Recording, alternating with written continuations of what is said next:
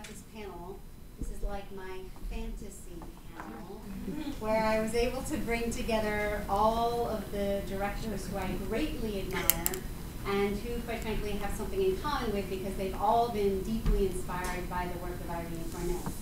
And I feel very strongly that this is an area of Irene's work that is the least discussed, the least understood, the least recorded, the least analyzed.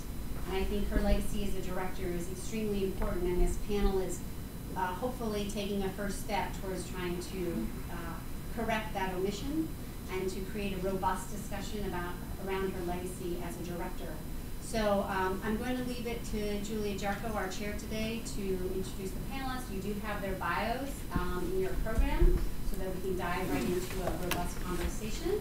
But I will introduce briefly Julia Jarcho, who's directly to my right. Julia Jarcho is an assistant professor in the English department here at NYU, and she graciously agreed to chair today's panel. Julia is one of the very few who is equally fantastic as a scholar and as an artist, which is a rare thing to pull off in this day and age. So she is a scholar just publishing the book Writing in the Modern Stage, Theater Beyond Drama, which just came out with Cambridge University Press. But she's also a playwright. I have seen a number of her works, including The Terrifying at Abrams Art Center in 2017. She won an Obie for her play Grimly Handsome. And I think Julie's actually worked with a few of the directors on the panel, but not all of them. So this is also going to be witnessing of these people getting to know each other a little bit, which I think should be delightful. So without further ado, I'm going to pass it over to Julia. One final thing is that we are live streaming via HowlRound. So at the end, if we're answering any questions, if we're turning to a Q&A, you will need to just speak rather loudly, put on your actor voice so that it can be included in the recording for the live streaming. All right? Thank you so much.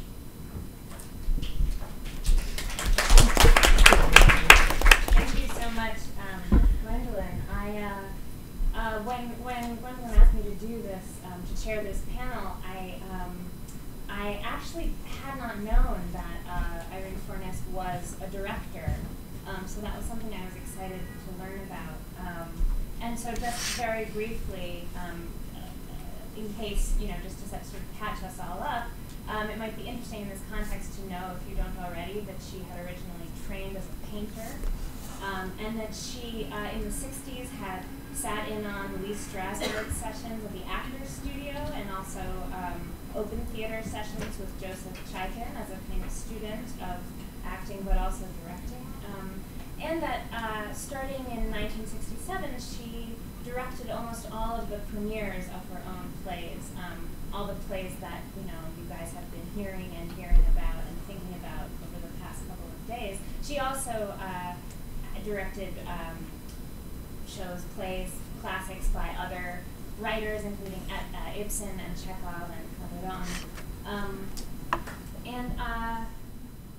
And so I'm excited to think with this panel of incredible directors about maybe about Irene Fornés's work as a director, but also the different ways that her work may have influenced their own approach to making theater. So I'll just very briefly kind of introduce each of them. You have their bios, and I won't read through the whole thing since there are so many of us here.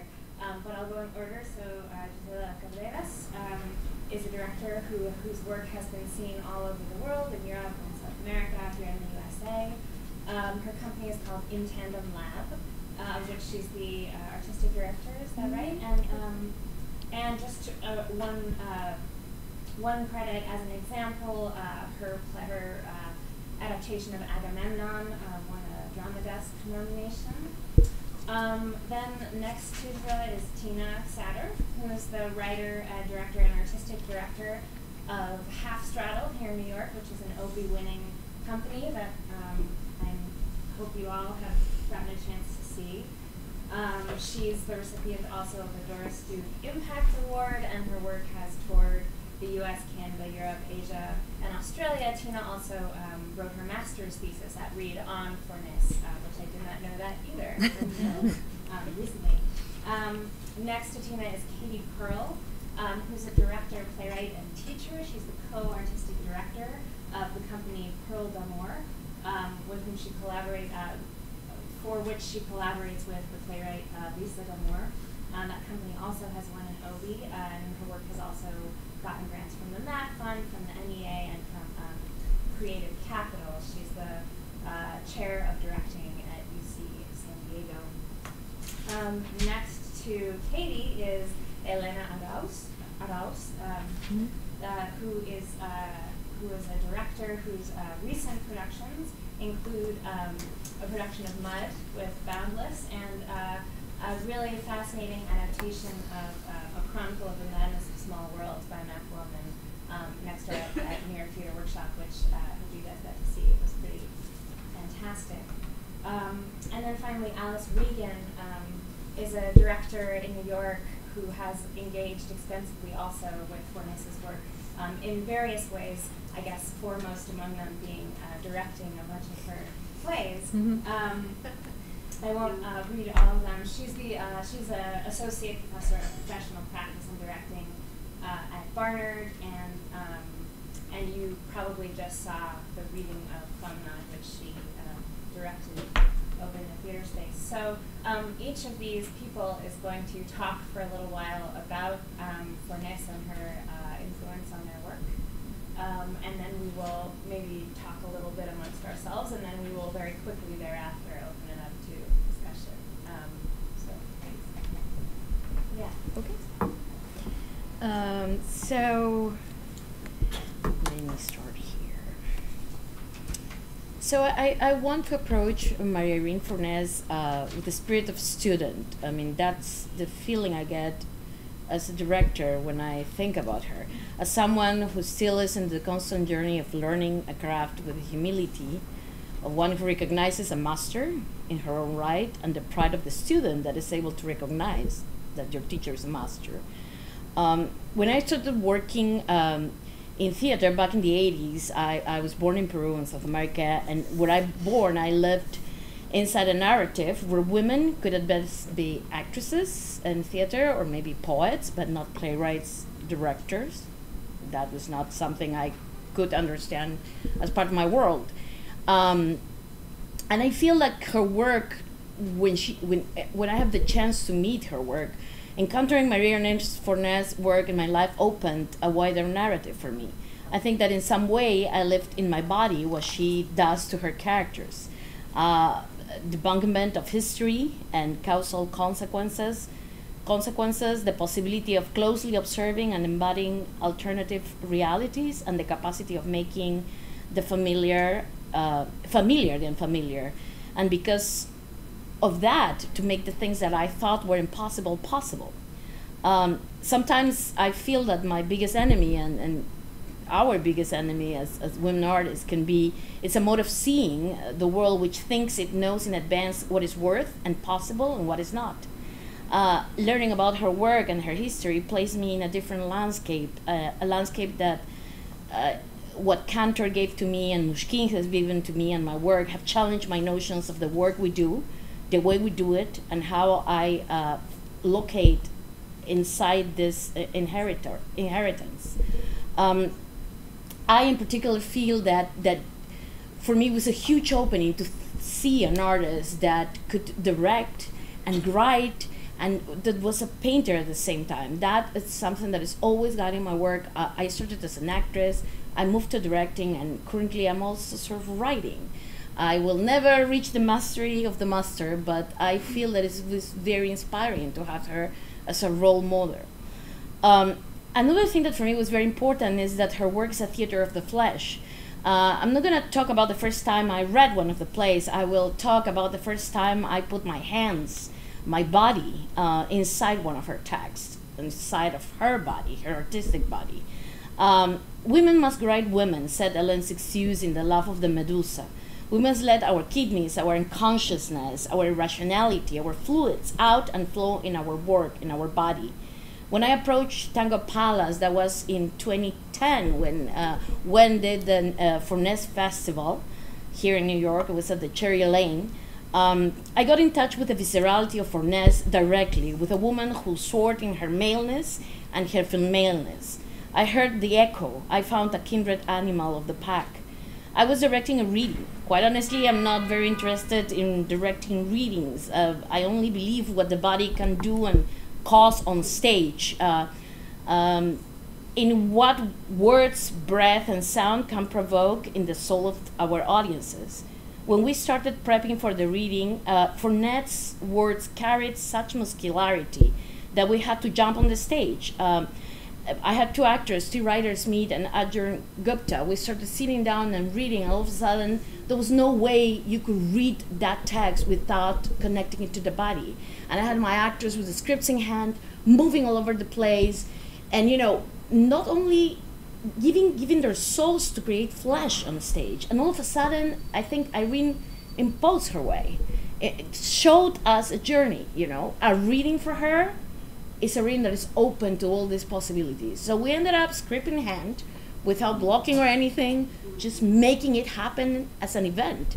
And one of the biggest memories of that moment is that they brought Irene to the reading, and she was in the back, and she was saying some of the words of Tango Palace.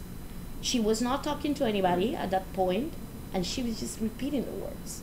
And I will never forget, the feeling in my heart, is theater that is in the flesh, that even when your mind is in some other space, you're still there, you're still present, reacting to that. That experience changed me profoundly. There was something in her work that was so hyper-real and intense, so against the Aristotelian standard. Fornés, with her work, opens doors, invite us to walk in a play and play inside, and you will never come out the same after living with her inside her body of work.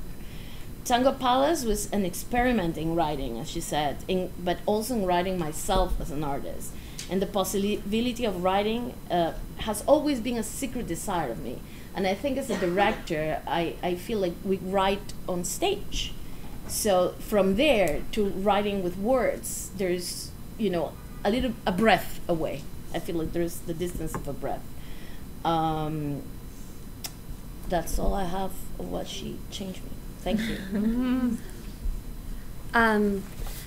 Yeah, so I'm gonna, I'll kind of talk initially a little bit how I came to write my thesis on María Irene Fornés, because I was at Reed College in a Master of Arts and Liberal Studies program, and I had no theater background at that point, but I was just starting to get interested in it from my brief stint as being a bad actress. And I didn't like being an actress, but I was interested by then in theater, and this was about 15 years ago. But I hadn't studied it. I'd been an English undergraduate before grad school, but I was taking classes in playwriting and directing while at Reed.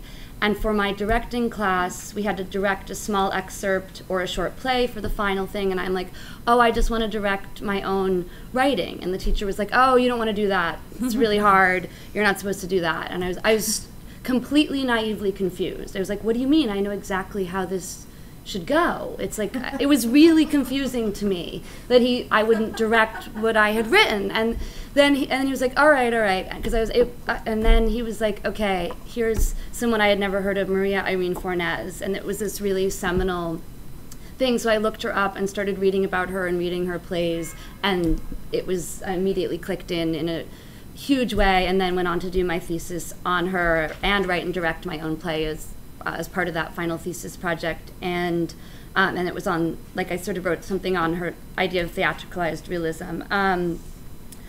And her plays that theatricalize emotional transactions, both inward and outward, operate from a core feminist ethos, and frame the intangible interior magic of everyday connections, have been the most immediate influence on my own work as a playwright and director.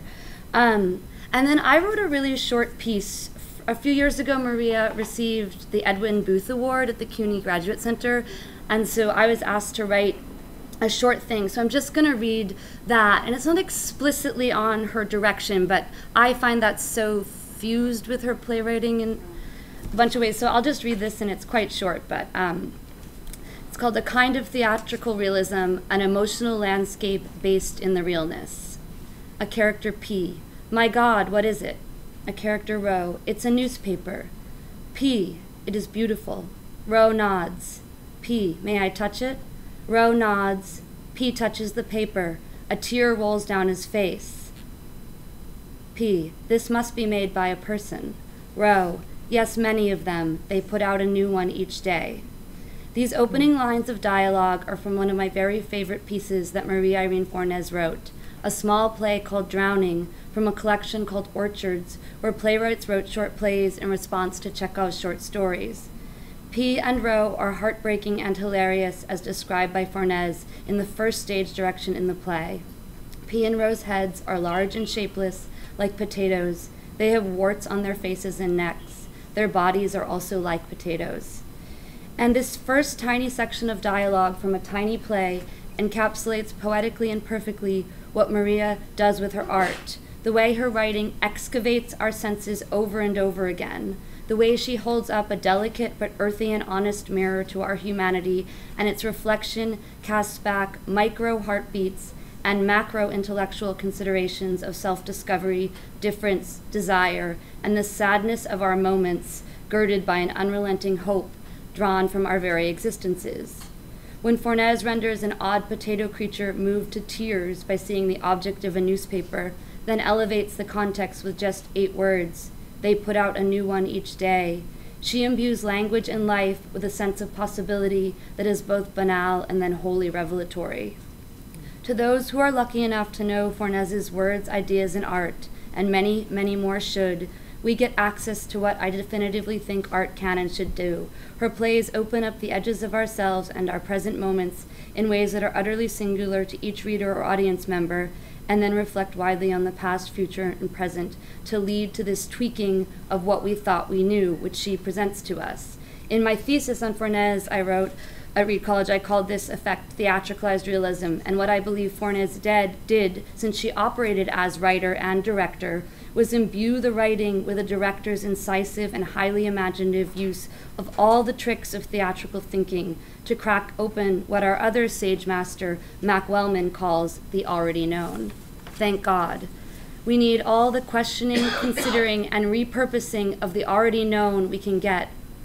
From Fafu and Her Friends with its incredible rendering of a female landscape, to the laser-intense darkness of mud, to my favorite of her plays, The Danube, that uses language in the most awesomely simple way to delineate what is also deceptively an epic of romance, family, and illness. I think Fornés is always doing one thing, placing words on the page to be animated in performance in order to consider the ways we never stop trying to communicate all kinds of love. In some sense, it is that simple, in which her plays, and why her plays, which are masterpieces, also have that simple, tight feeling in each one. Near the end of Drowning, the character of P says, "Do you know what it is to need someone? The feeling is so much deeper than words can ever say. Do you know what despair is, anguish? What it is that makes someone a link between you and your own life?"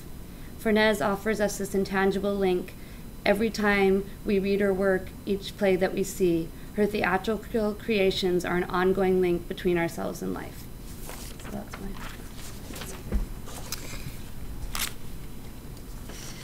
Great. So before I start, I just want to briefly correct something in my introduction, which is that I'm not the chair of directing at UCSD, but I did hold the position of the Quinn Martin Distinguished Guest Chair of Directing in 2017 and 2018, which was actually where I was able to direct Irene's play What of the Night, which is the only play of Irene's I've directed fully.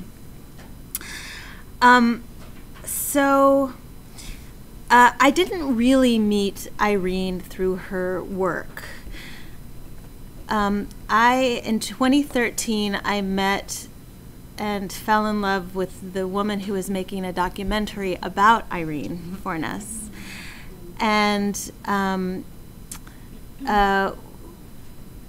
in the process of falling in love with Michelle was deeply in love with Irene and deeply committed to her.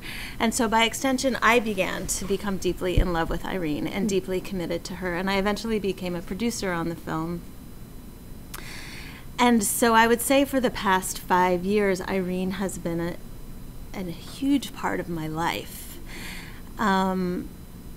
both as a learning and meeting her as a mentor and an artist, but also spending time with her in Amsterdam House as the person she is today, and thinking a lot about both of those things, being with the film and also being with Irene, has made me think a lot about lineage and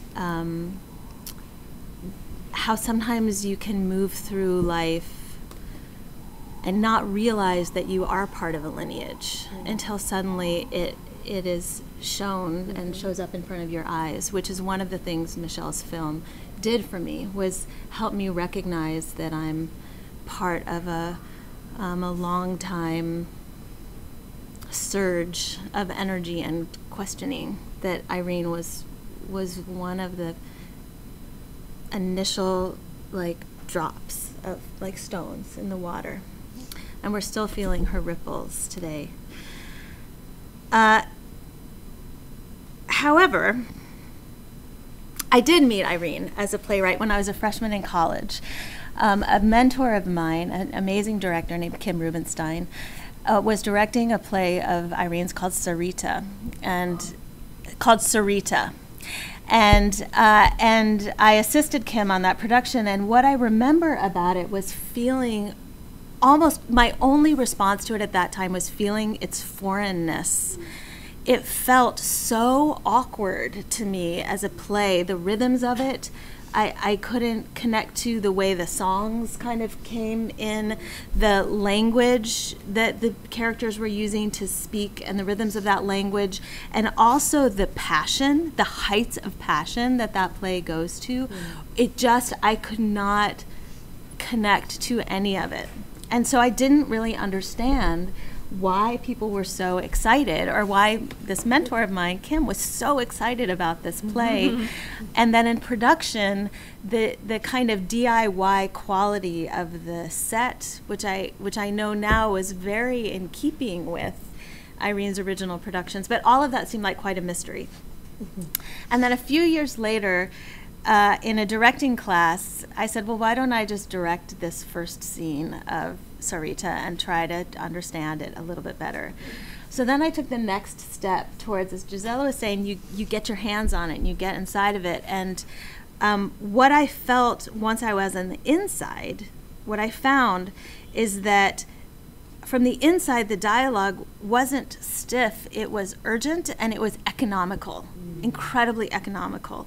And that the actions and words were driven by passions that were clear, direct, and accessible, and not obfuscated by, they just were there. They were recognizable. And I remember thinking that there wasn't a lot of clutter in the play, there wasn't a lot of extra. So now let's fast forward to just 3 years ago, when Michelle took me to Amsterdam House, where I met Irene for the first time. And in my mind, at that point, she was really this grande dame of the theater, and her importance had been elevated really high.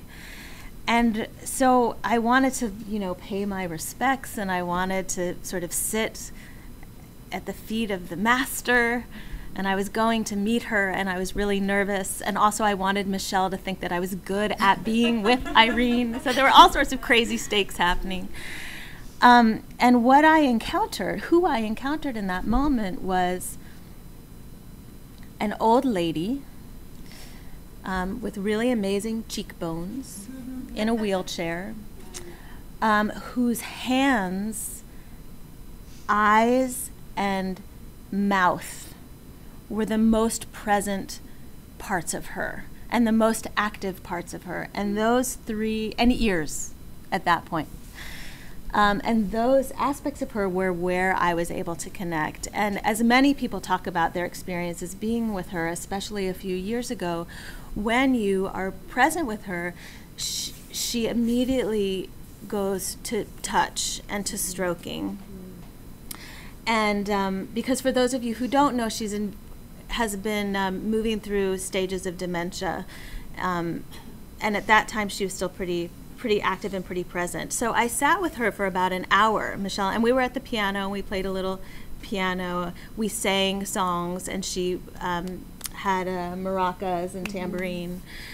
But mostly, we got into this sort of fugue state where she was just with my hand, using my hand all over her face and neck and kissing it. And I realized that I was, it was both immensely important that I was myself and also not important at all, that I was every woman or person she had ever loved in that moment or cared for or been cared by. And she took us directly to where the tactile meets the emotional. My notes are on my cell phone. Flash forward to something even more recently, just about a month and a half ago. Irene's apartments are, which she still has in the West Village, are finally being sold.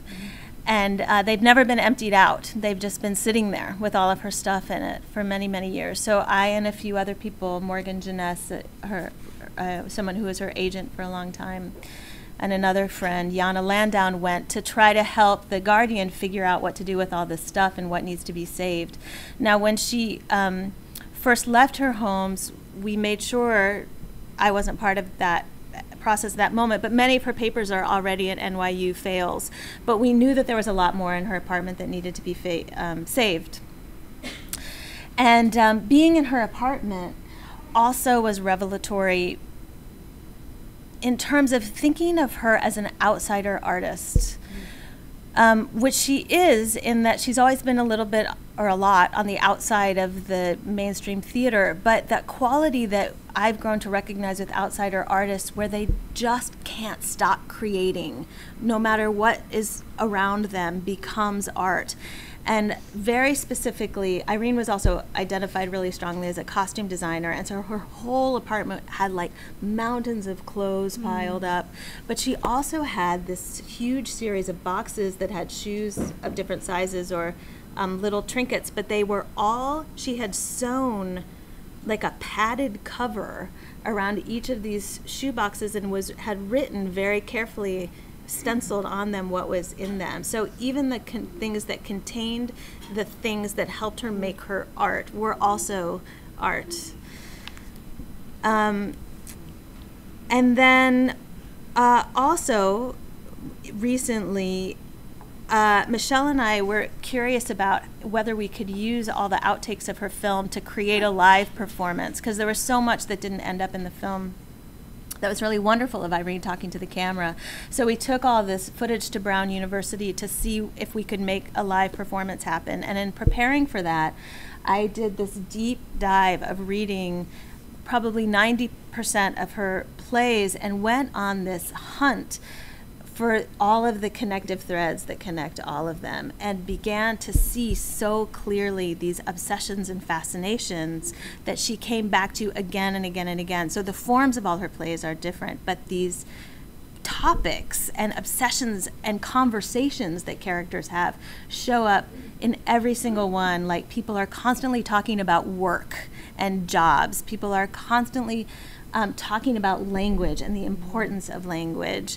The negotiation and exchange about love, whether it's sexual love or romantic love, and how love is used for power, or how language is used for power, all these things that became her personal economic system, was really fascinating to me. And it taught me that never again can I direct the work of a playwright, I don't think, without really looking at their whole entire body of work. Because when I moved into directing What of the Night, that knowing what to look for in it was the only way I was able to get inside that play, which is huge.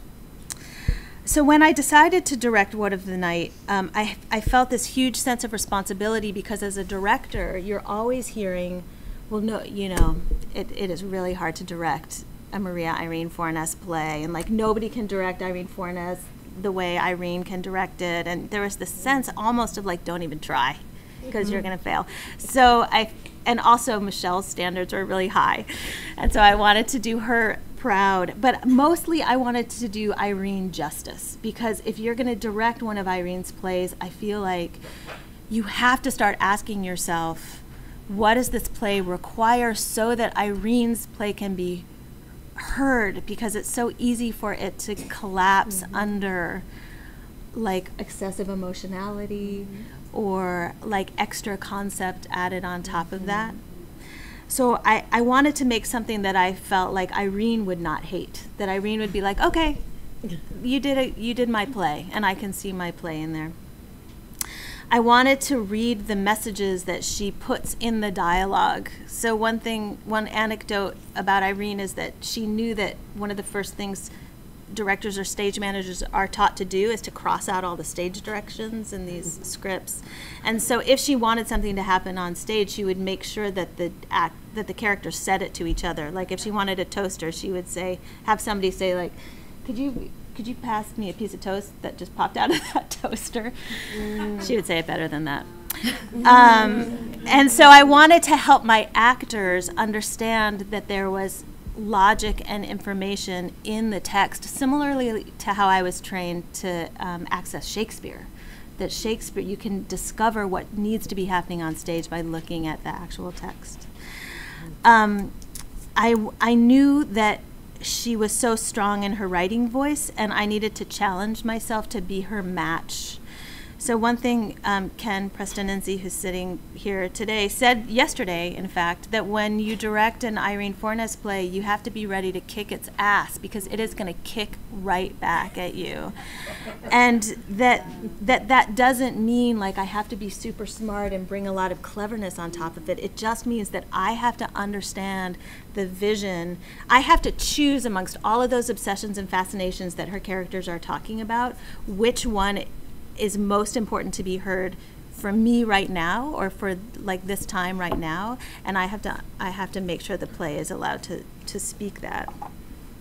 So her impact on me as a director are the lessons I've taken away from her are that I need to be selfish and fearless about demanding my own vision, and I need to trust myself and not start second guessing based on shoulds or based on past precedent. There's a scene in the film where she's directing, I don't even know if it's her play, but she gets up on stage and she shows this sort of large man who's clearly not a very trained actor how to walk across the stage like this. And so he's like laughing and sort of embarrassed, and then he goes and he tries it, and she's like, no, no, no, no, no. Like, you go back and you do it like this. And so I always think about that. Another lesson, push it farther. Another lesson is that real and surreal are two parts of the same moment. It's not about choosing one or the other. I've found that her plays, or at least the one I worked on, really came alive when I was able to try to find that balance between both. And that speaking in terms of tempo rather than psychology is a really practical tool. I've been talking for a while, so I'll stop right there. Well, good though. Thanks. Hi, my name is Elena Araoz, and I have only met Fornés through her work. I've never met her in person. I really don't know very much about her as a person, only what you can read in academic journals and papers and through friends of hers. But I was introduced to her in graduate school, to her work, and I thought, wow, this is really late in my theatrical life, having made it to graduate school, to be learning about and learning the body of work of somebody who's such an important American playwright. And then in graduate school, I found at a used bookstore this copy of Mud, and it was not the copy that's sold within the anthology. It was just the script itself, and it was typed. And I bought it for $3, and I read it, and I became obsessed with it completely. Because I think the thing about that play and about so many of her plays is that it affirmed a style and aesthetic that I have loved but have not been able to find much in the American theater. And I've found it in other places. I've found it in Belgian theater with Gelderode. I find it in Italian theater with Commedia dell'arte. I found it with French theater with Grand Guignol. I find it in Balinese theater with their dance drama. And I find it in Latin American literature, certainly Borges and novelists and short story writers and playwrights like him. But there's something about her and her style which I found completely unique. And as I've been now starting to direct her work, what I think about her style, and this is just my observation, and maybe not how she would discuss or talk about her own work, but I think what she gives us is a stark and honest portrayal of humans acting on their most honest and most horrible animal instincts, bordering on the grotesque and with outlandish humor. And so I realized where this comes from, because I wonder, why do I like this so much? And I grew up on a whole bunch of really dark, spooky fairy tales with a lot of action adventure movies and a lot of episodic storytelling. And I think when I combine that with then my acting training, which is all in classical theater, so very language-based, and I became very obsessed with every piece of punctuation and every consonant and every vowel and the action that's behind those things. And then to go on to study Commedia dell'arte as a performer and physicality of that action and the humor that comes with it. All of those things I found rolled up in Fornés. And I think she balances the grotesque and the comedic in a way that nobody else does. So the other reason I think I was also really attracted to her work and continue to be attracted to her work is that I feel like she writes about poverty in an organic way, which I don't think I also see as often in the American theater. It's for the most part, and I'm being general here, there's a privilege to be able to be a theater artist, right? And many theater artists, and certainly many people who go to the theater, don't really understand poverty. And I think whether Fornés understood it from any kind of personal experience or not, I think that there's something in her plays where she's able to express what poverty is from understanding it from the inside as opposed to speaking from above it and looking down on it. And that's something just from my perspective that I really appreciate. And I also think that because, from my understanding, that she used all kinds of writing and directing techniques to disrupt her own thought process, to be more inventive, and to silence any kind of voice in her head which told her how it had to be done. That what you get in these plays are these massive surprises, and that as much as it disrupted her, it also disrupts the audience. And these 180-degree turns and these shifts in these characters are so exciting to me. And what I've become more and more aware of is, because of these mad, tangential, sometimes seemingly tangential shifts, what are the 10 thoughts that get you from point A to point B? And I've come to realize for myself that I think these characters, I'm starting to find these characters and helping actors find these characters by what is not said more so than what is said. So what is said gets you so far, and then what are those 10 thoughts in between? How do they get from one place to the other? And in that silence is the fear.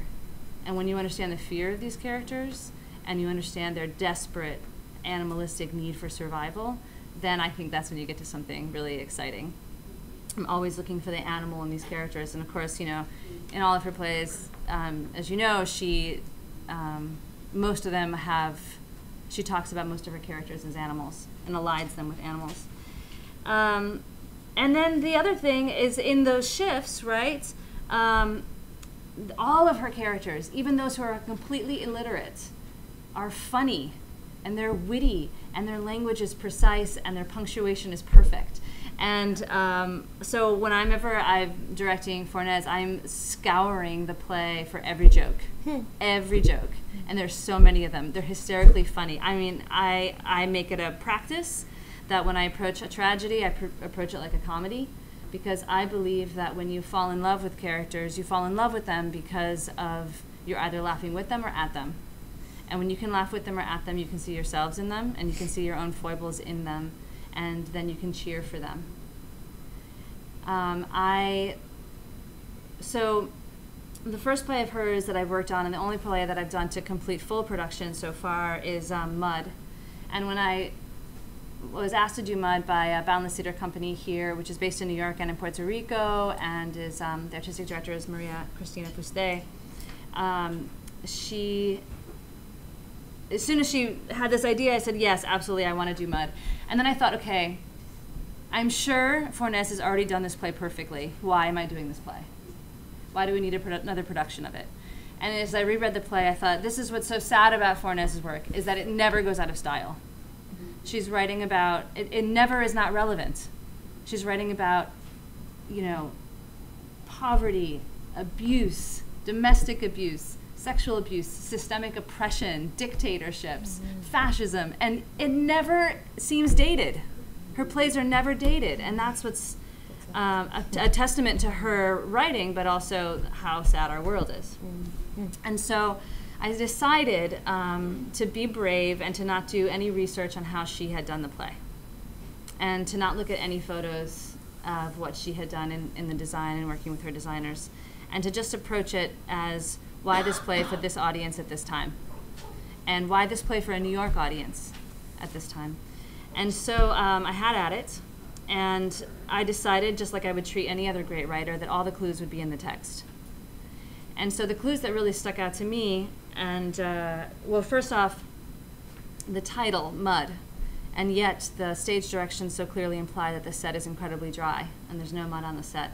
So immediately I understood that for myself to mean that mud is a metaphorical mud, that these characters are stuck in a mud of situations that have either been forced upon them or that they've created themselves. And then the other big clue for me was this brilliant blue sky that's outside the window that you can see through the door. And so you've got this, these characters stuck in the mud, and yet there's this brilliant blue sky. And I thought, wow, that's the center of hope and the center of ambition and the center of potential for the future that they can't reach. Not only can they not reach it, but they never seem to see it, yet the audience always sees it. And I thought, okay, that's what this play is.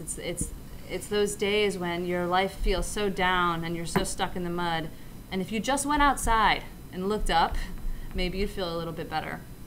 Of course, their circumstances are much more difficult than just feeling lazy on a Sunday. And then the other thing that I thought was really interesting is the 8-second freezes that she has between each scene. And I thought, why? Why are these 8-second freezes, and why are they so specific as 8 seconds? And then I thought, oh, of course, right? This is the kind of stage direction you put into the play after you've directed it for the first time or after you've workshopped it. And I thought, okay, she must have not been able to get a blackout. She must have not been able to make a transition in the way that the audience could understand a transition. So if you freeze then everybody knows, okay, that scene's done, and when I start again, the next scene's coming up. And then I actually found out that that might be true. It was in your class that you told me that. Yeah. And so I decided, well, then do I need these 8-second things? Why are they there? I'll just get rid of them. And I thought, no, I'm going to lean into this. She kept them in the script for a reason. And so we leaned ourselves into these 8 seconds. We made them 8 seconds, which really is a really long time. Yeah. And what I came to find, what's amazing about those moments was the portrait, the little picture, the photograph that the playwright leaves you with at the most intense moment of the play. And what is it that you have to remember of that scene to then take into the next scene? And so how does the play then spiral out of control? So those are the things that I just sort of, those are the clues, that's all I had, and I was like, now I'm going to jump in. And the other thing that, so then I took that, and I've been now workshopping Conduct of Life with the Wilma Theater with their Hot House actors cohort, and it's been pretty astounding because I feel I feel so much of the same thing. The language does it all. The play is all about the humor. If you can get the humor and you can get the jokes, both physical and verbal, then you have fallen in love with these characters. And then when you start to really figure out what is not said, you start to get the real fear of even characters like Orlando. And there's nothing worse and more scary in this world than a fearful man with a temper and a weapon. And that's when I thought, okay, this is what this play really is. This is why this play is so terrifying. This is where dictatorship comes from, is fearful men with a temper and too many weapons. And so I've just been leaning into that. And then suddenly, Orlando becomes not just a stock character, but a real person. And then I think for me at least, I started to understand what she was saying about dictatorship, what she was saying about abuses of power, what she was saying about oppression of women and systemic oppression of women, and certainly how we hold wives down and how we hold our, people we're torturing down.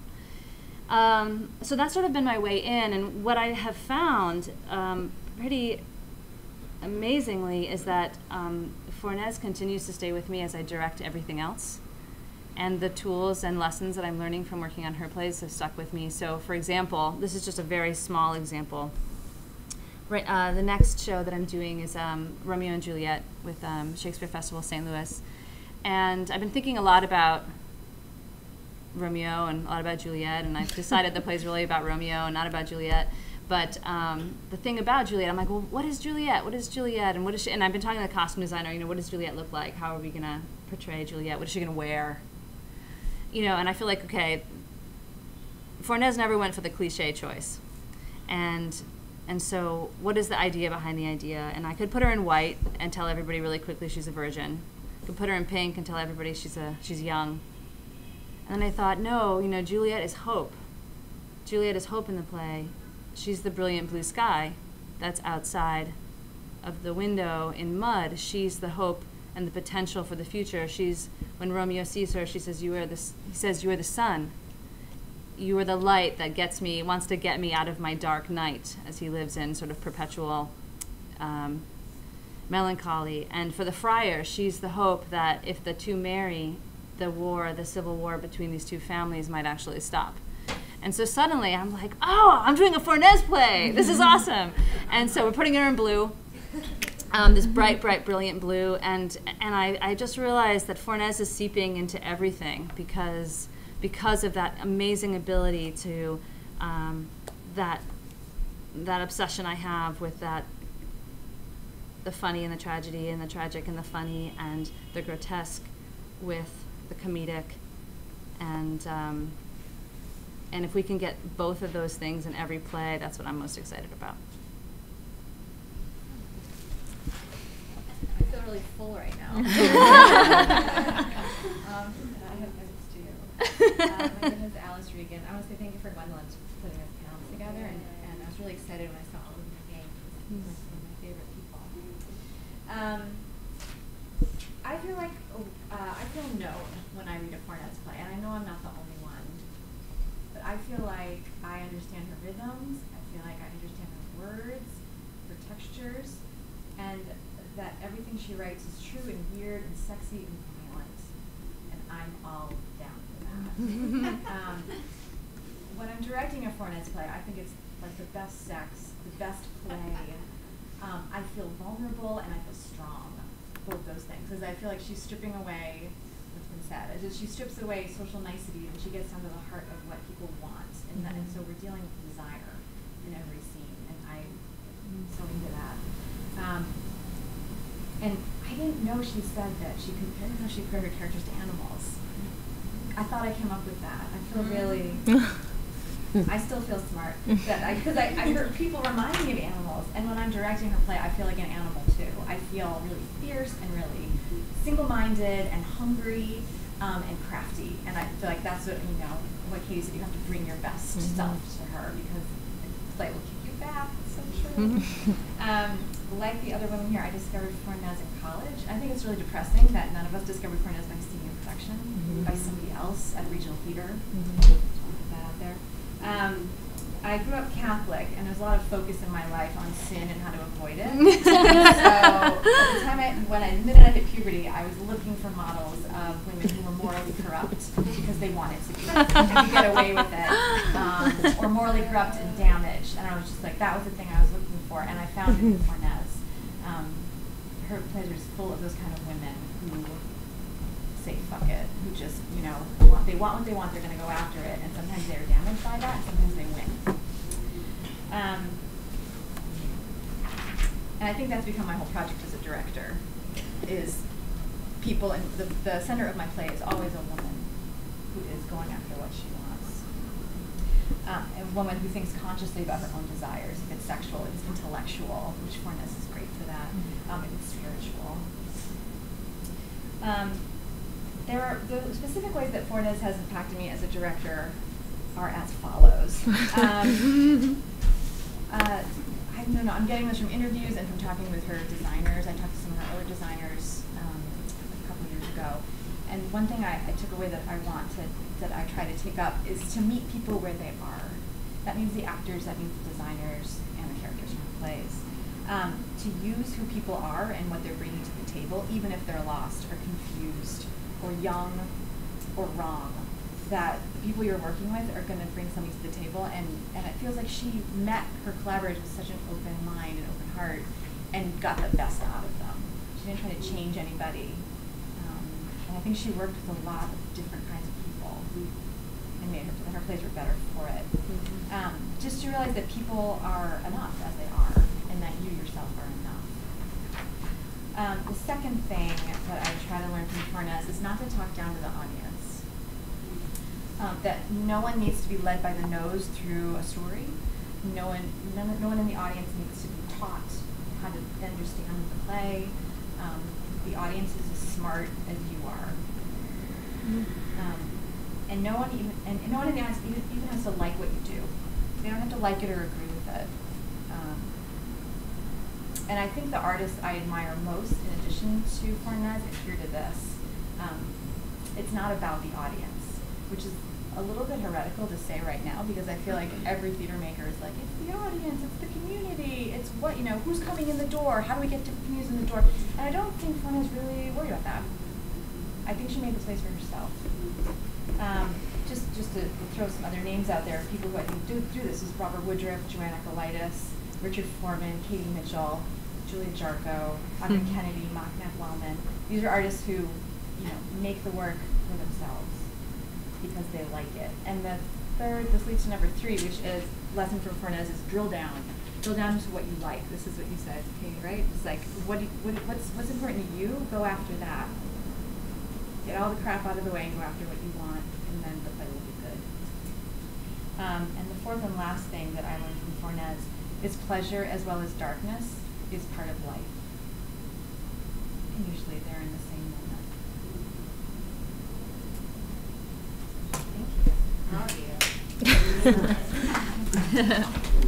I have questions, but I actually first want to ask you guys if you have questions or thoughts for each other, having said it. That last concept about Fornés not caring about the audience is super fascinating, and I feel a relationship to that I started to, when I realized this last year that I didn't care about the audience, and I said it out loud at this thing, and I was like, holy shit, that's crazy. But anyways,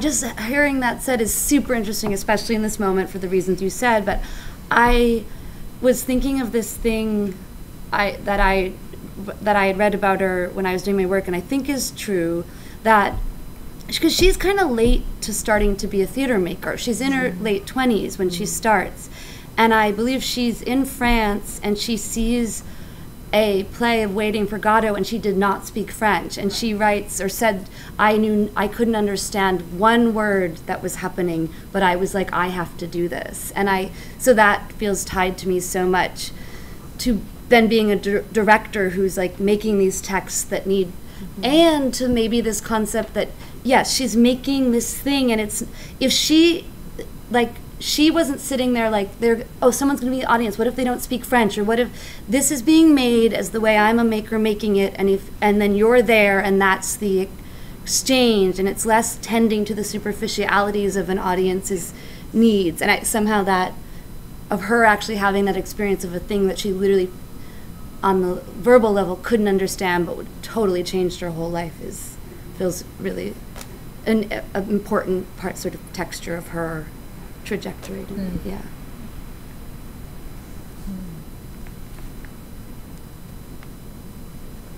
I'm struck actually that it seems to me, hearing all of these great thoughts, that there are, that you can talk about Fornés's work in a way that sort of points up its continuities with the theater work, the dramatic work that we kind of already know how to value. Or you can talk about it in a way that emphasizes its difference and its strangeness. And obviously I think everyone has done a little bit of both. But I guess I'm curious what you all think about kind of, I know several of you are teachers, probably we all find ourselves teaching at some point, and I'm sort of curious, like, what you would most want, either students or younger artists, what you would most want to help them see in Fornés, what you would want to show them. Even though we know we're not supposed to want that kind of thing for our students, they're supposed to get it for themselves, but like secretly, your desire, what would you want? I think that I teach too. I teach at Princeton University. I teach on acting and directing, and I think the thing that I'm always talking to my students about is how can we work with abandon? How can we know the work so well, do the homework, whatever, and then work with abandon? And I feel in just reading her work that she works with both abandon and rebelliousness. And that's the kind of artist I hope to one day be, is to be able to work with that level of abandon and that level of just rebelling. Because that's exciting to watch, I think.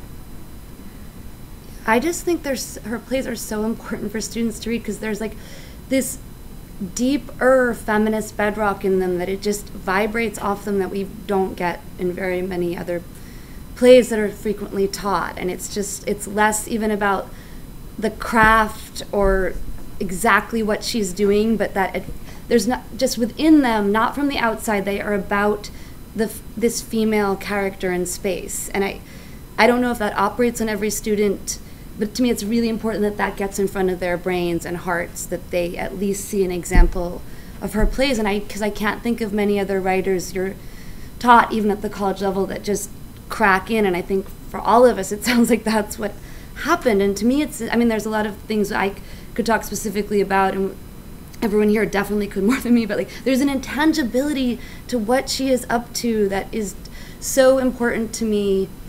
And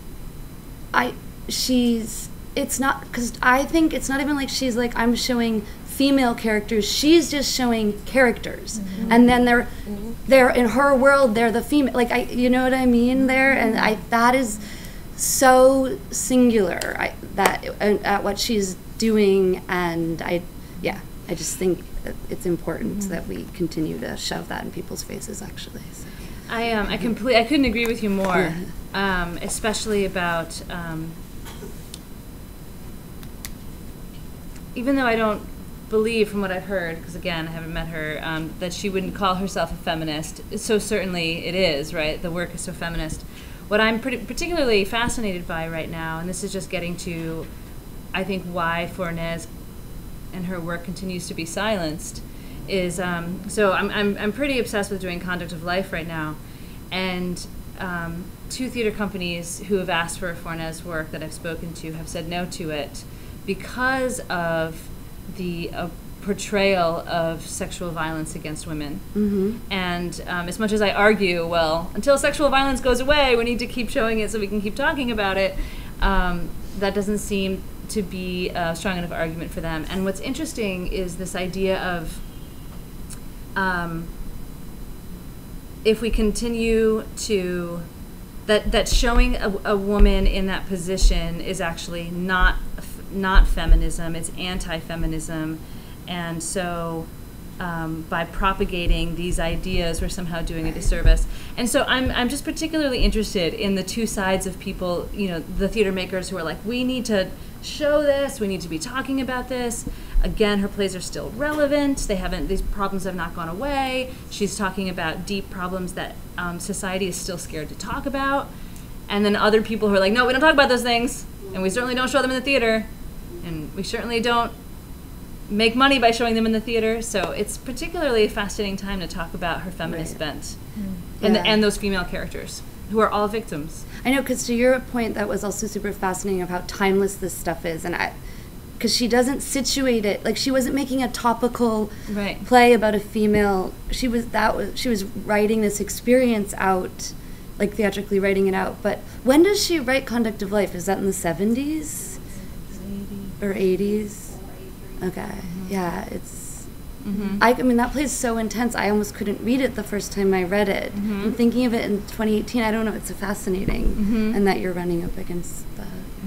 I think that going back to your question about what I would like to give the students, I think to my acting students, which I'm planning to give some of her material, is to understand that there are different ways of connecting the spirit of a character. That there is not only the Aristotelian traditional way, that asking the questions of where I am, what is my journey inside, doesn't have necessarily one narrative, which is something that we've been led, for me, mistakenly to believe, that there are different points of view. I mean, even when you are tackling different plays, there are different, she connects things in a different way. And the fun and the playfulness for a performer to follow those traces, that I think in terms of acting, it's very interesting to start thinking about. And for my directing students would be how, when we step out and look at the big picture, how is the rhythm? And by rhythm, I don't only mean the music, I mean the bodies on stage, the words, the objects she uses. I feel like her work, I know she did only one musical, I believe, but I would say her plays are filled with music. And you know, that is an amazing tool for a student, a directing student, to sort of tune the ear to that. So if, going back to your question, that would be what I secretly would like to sneak in to them, you know?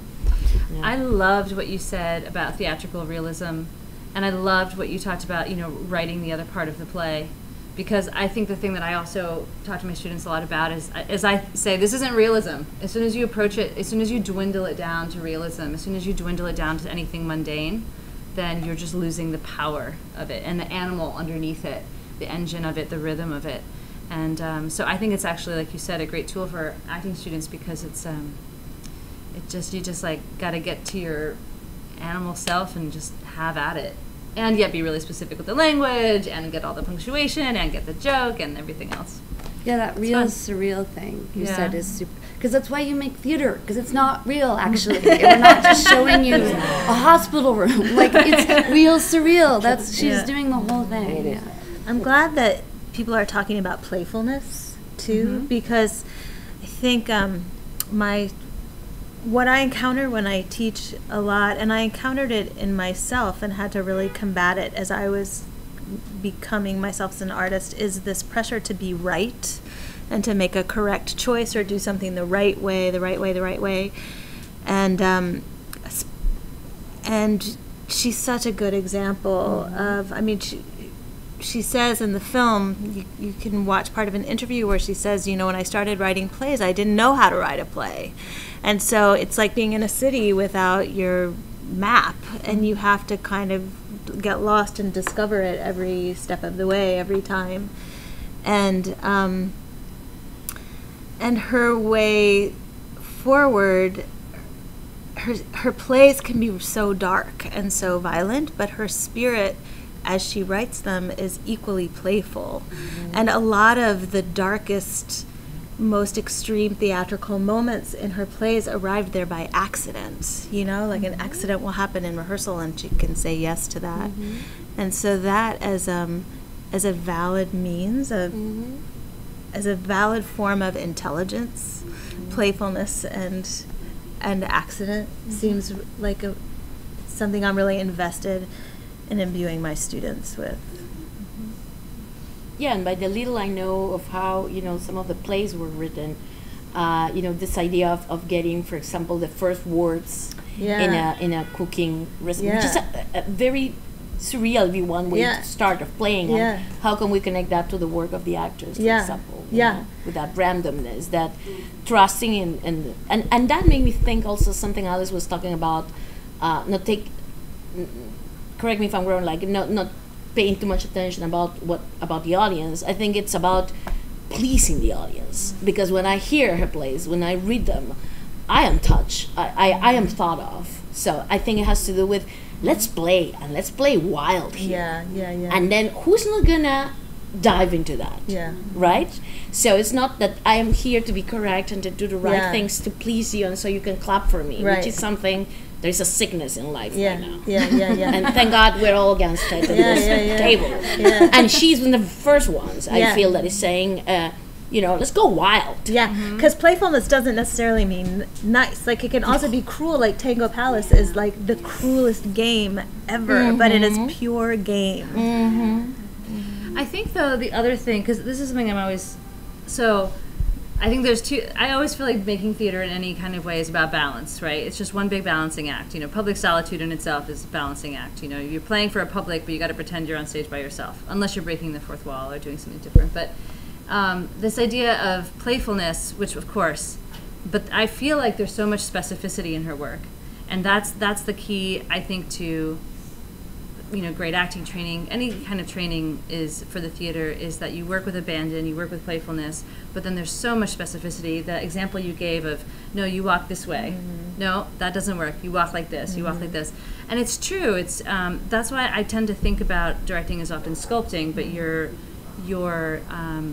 tools are often people's bodies and their voices and their imaginations.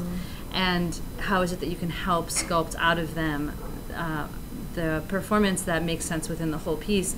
And there's one way the joke works, and there's 1,000 ways it doesn't. And there's one way that the audience will feel affected in that moment, and there's 1,000 ways it doesn't. And I think from looking at the specificity, and you said efficiency of language, and it was you that said efficiency of language, that she demands a sort of attention to that kind of detail, or at least her work does. And I think she did in real life too, from what I hear, having not met her. I mean, there's this great moment in the film where she's riding the elevator and she's saying she doesn't trust experts, right? She doesn't trust experts, but somebody who has faith in their own artistic, she goes like this, their own artistic is all on my side of the artistic road. I love that. And it's so, like, just from that scene, you can tell, like, she loves the specificity of language, and her word choices are made for a reason. And so to direct the play and not ask the actors to pay attention to the words or the way they're arranged on the page or the alliteration or just simply the word choice, every word that a character says is you have to give it the energy that the love that she wrote it with, I think. I want to make sure you guys have a chance to ask questions of our panelists. Yeah. I watched Elena's production of Month last semester for 2 different classes, and we would also have like a post-show chat with the cast. And I remember asking your actors, did you know anything about Fornés, How was your research before diving into the and they all just had a beautiful brief no as an answer. And I remember at the time feeling weirdly annoyed by that because I was in Gwendolyn's class and it brainwashed me. And so my question is, do you all as directors, do you feel that students, non-students, young people, otherwise actors, non-actors, when you're directing her work, do you prefer for your colleagues, your actors, to know contextually anything about Irene herself, or is the dream really for your actors to find her, their own connection to her through the text and the text alone? Research is good. Yeah. Yes. And I've directed Fornés, and I usually assume that the actors won't know everything that I know about her. And so we start at the beginning, and we talk about not only her body of work, but also her biography and where she is now. And I think that's important to understand her trajectory as an artist, and where whatever play it is falls in that trajectory, because her work went through periods. Promenade is very different from Product of Life, but they're connected in certain ways, but ways. So no, I think it's very important, and it's good for you for being irritated. It's fine. I tend to have the opposite. It's not that I don't want them to know. I want everyone to know about Fornés and like do her plays everywhere, and they should be all over the place, you know. But we never talked about her in rehearsal. We talked about the play and her, where we see a playwright's choices in the play. And because for me, not knowing her, I would be making all kinds of assumptions. I think it would be different if I knew her. And I think for me, I look for more actors who have particular skills, which are much related to sort of my interests: language, humor, ability to play, ability to put it all out there, because you certainly have to, and that animalistic drive.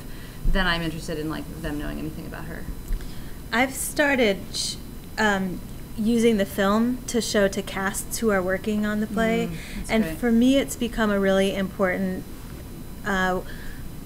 way that actors can stop being scared of the play, because she's such a not scary figure in the film, and it's a way for them to feel comfortable, like taking their gloves off and really diving in. And I tend to I refer to her constantly during rehearsal, always as Irene, never as Fornés, because I want them to feel that she's this real person who was going for something when she was writing. And she says, like, plays are like meals. You don't cook a meal just because you want to cook it. You cook it so it'll be eaten, and the same is true with the play. It requires the actors and the performers, and so it's a collaboration, and I want cast to feel themselves in collaboration with her.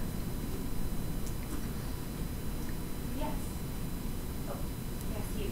Oh, sorry. Kind of corollary to that, I've been thinking a lot about this, like, you know, I keep thinking about Brecht a lot, and you know, not seeing her in that didactic way, but in the sense, and I think you hit the nail on the head, this idea of an feminism that vibrates, and I think, you know, one wouldn't do Brecht without knowing epic theater, without knowing this philosophical bedrock, and I knew nothing of like her teaching pedagogy, and I feel like when I did Mud, I feel like, damn, like I wish I had some of that, because I do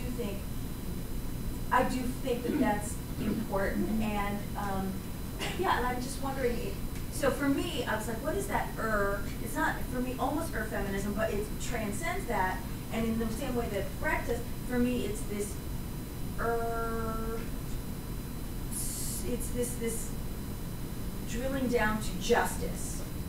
Like, you know, like, okay, it's not just about being good to women, but like, if we are good to a poor woman of color, then we know that the whole world is going to be okay, because they're kind of on the lowest of the total. I mean, that's my feeling in both, when I think about both. So what are your thoughts about that, about the way, you know, the way in which people think about Brecht's work very much as an auteur, you know, and knowing that there's a philosophical piece that you need to understand with it?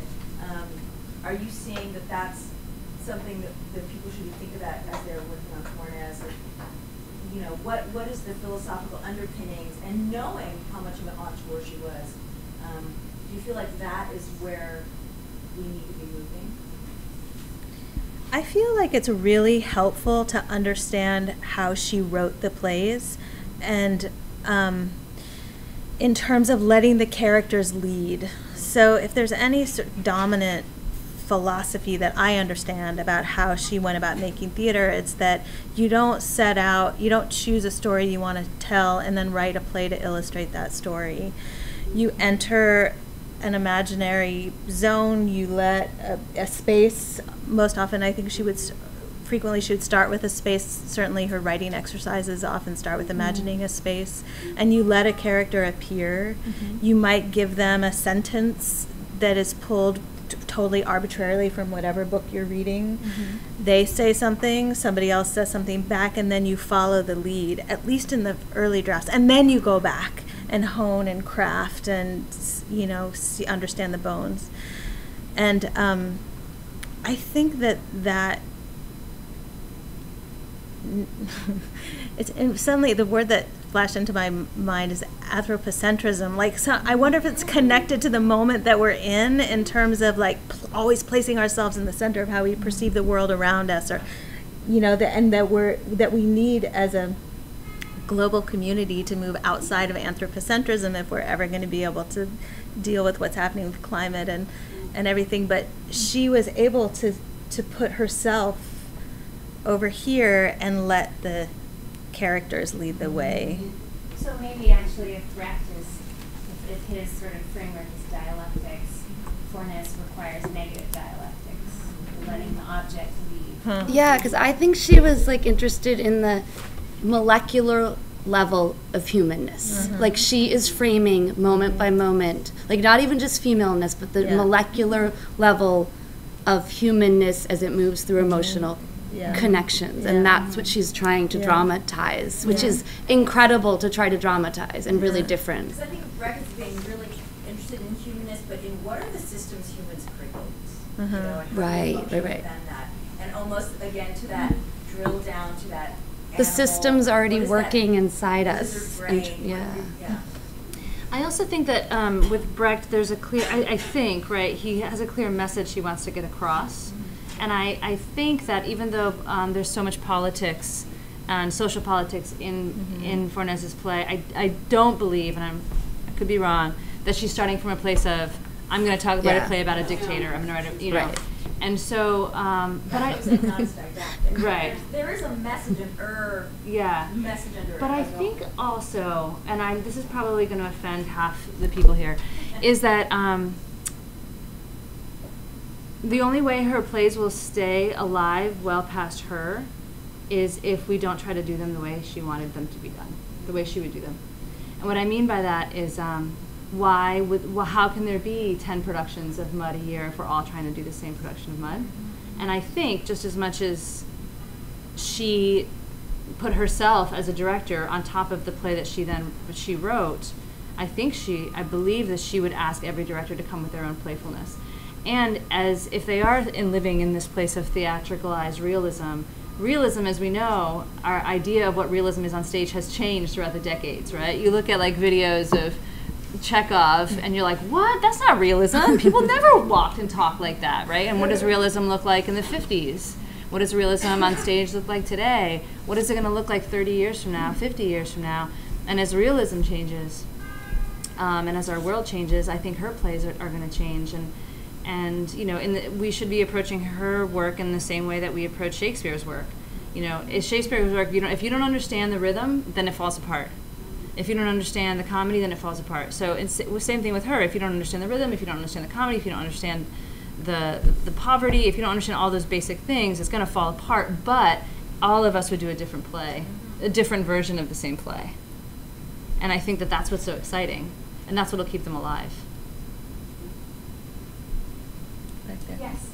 I just have a question about how you all individually feel that Fornés and all of those things in her play, like playfulness and specificity and rebelliousness, have affected how you approach like becoming having a career in theater making, like in your life. You know, like I feel like I'm constantly balancing actually just being inspired by her work and then wanting to go outside and like rip my clothes off and do everything, and then you know, and I wonder, as people actually like getting closer to my context of the world and making a career of this, like she is, or she was, you know, how does she affect you? I think it's so different. I talked with Donald Eastman, who was her set designer on a bunch of her shows in the 80s, early 90s, and he described how they would get together and do work. Is that, you know, 7 or 8 or 9 months would go by and Irene would gather, who'd write the play, she would gather the money, she would find a space, and they would do it. 7 or 8 or 9 months would go by, same thing. And you would get the call to say, I've got a script, let's talk. And that kind of putting one foot in front of the other is, to me, a story about career. And to me, that is very inspiring, and it's a model that I adhere to, which is just keep waking up and putting one more foot in front of the other, and get the money and find a space and do the show. And to me, and the story you told wasn't about Irene was at La Mama, and then she wanted to be in your theater workshop, and then she wanted to be in Broadway. She wasn't climbing in that way. She wasn't coming up. She was moving forward. And that's what I don't know if that's exactly your question, but that sparked that thought in me. One thing Irene says is writing plays was not a way of earning a living, but it is a way of earning a life. And also, I mean, I think what Alice is saying is really true, but those steps sometimes weren't like just 7 months apart. Like there were 7 years between, I don't know which play, and Fefu, Tango Palace and Fefu, because she was running her own theater company and was doing administration that whole time. So also I think her quest to live as her artist self in the world honed in to writing plays, and like to the end, like she knew herself as a playwright when everything around her was in her memory was dropping off. She asserts, I am a playwright. That's who I am, that's what I do. But it doesn't mean that she got on that train with her first play in her early 30s or whenever it was, and like kept going. There's lots of variation. So I think I learned that too, like our urges and our impulses can take lots of different forms as we're moving on our path, which is going to look totally different for every single person moving through this career. Yes, it was Molly's dream. Oh, Molly's dream. So maybe one more question. I want to ask a question. But I feel like my team wants to ask a question, so I have to defer to this. Still figuring out how to ask this, so bear with me. I love that we talked about kind of how she as an artist, wasn't necessarily making work for the audience and was more making it for herself. I think that's a really intriguing notion. I'm also intrigued by the political and social relevance we've talked about that is able to be seen in her work. Right now, it's so fashionable in the theater industry to do socially political relevant work that I'm really, I feel like there's kind of, when you have an artist who is making the work for themselves and not for the audience so much to speak. Basically, my question is, why do we need artists who are making work for themselves and not necessarily pandering to the audience? Why is that so important for us as theater makers? I have to say one thing. I don't think she was making. I think it would be unfair to say that she was making work for herself only. That sounds the idea of the egotistic artist who, I don't care about you, it's all about me and my work and me and my mother, And I don't think she was into that, honestly. I feel that maybe that for herself, and obviously people who have done more research than me may know this, but when you read the material, when you read the plays, it's more that she's honoring herself, which is very different. When you honor who you are, what attracts you, what inspires you, that's beyond what career you're going to build or if you're going to be successful or not, produce or not. I feel that when Katie was saying, even until the end she saw herself a playwright. Maybe nobody put her on Broadway, ever. It has not happened, I think. It happened? It failed. Okay. It failed. For whatever reason it was, it failed.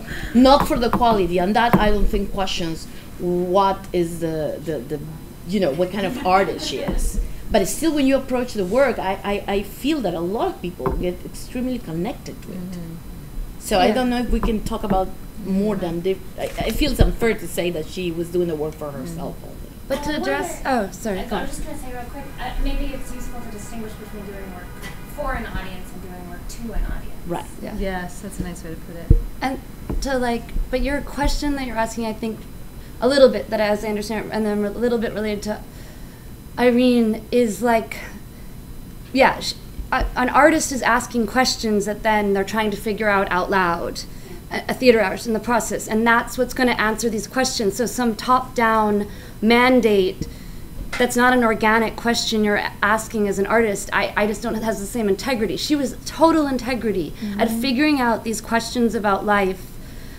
And I'm just talking generally through making these projects. That's why they're timeless. That's how it answers these things. And I think that has to be the internal mandate as artists often is answering these questions for ourselves personally and having the guts to say them out loud. And it doesn't mean we always should, and they're always going to answer anything for ourselves or anyone else. But that's the whole effort, and that's what becomes shared work that's in social spaces, is our internal impulse to ask something and figure it out. And so that, I think, is, my response to that.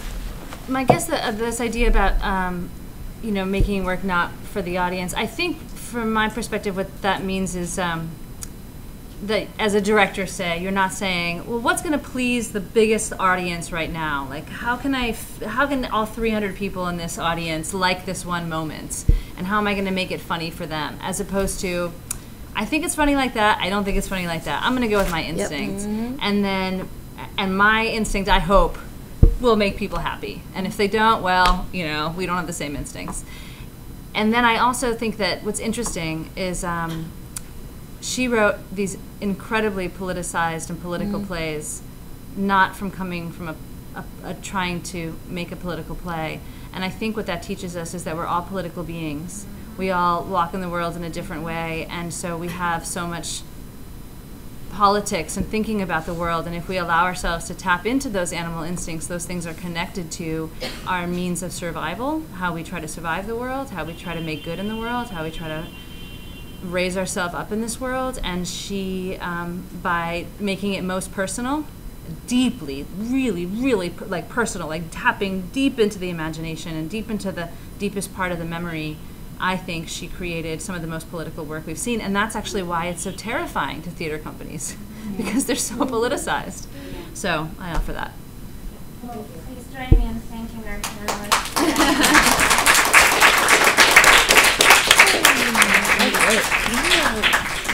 It's fun. I want us like go have a big dinner together. Or all like